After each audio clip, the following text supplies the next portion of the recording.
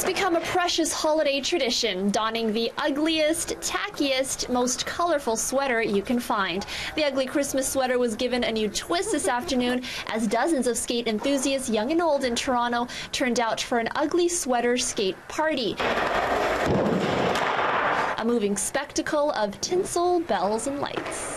I just love that part of the holidays, that we can kind of embrace the fact that it can be super tacky and cheesy and just go with it. I think it came from relatives buying you terrible sweaters and then making a thing out of them.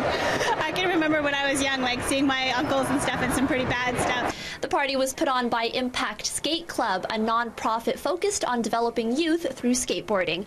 This year, they're taking donations of new socks for those experiencing homelessness in Toronto.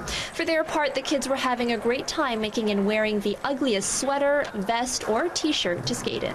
I like it because it's really ugly and there's bells. I'd also put like a bunch of tinsel and like little ornaments. So what exactly makes the perfect ugly sweater? A whole bunch of sparkles and like pom-poms and stuff. Lots of clashing colors, things that don't belong. Absurdity is kind of the key. Stockings and bells. We're often so conscious of what we're wearing and how we're presenting. It's kind of liberating to go the opposite way and try to be totally unappealing. Impact Skate Club has so far raised over 400 pairs of socks. They will be donating that to Kennedy House Youth Shelter this week. Trying to slay it in Toronto, Natividad, City News. Hold on to me tight, Yash. Yep.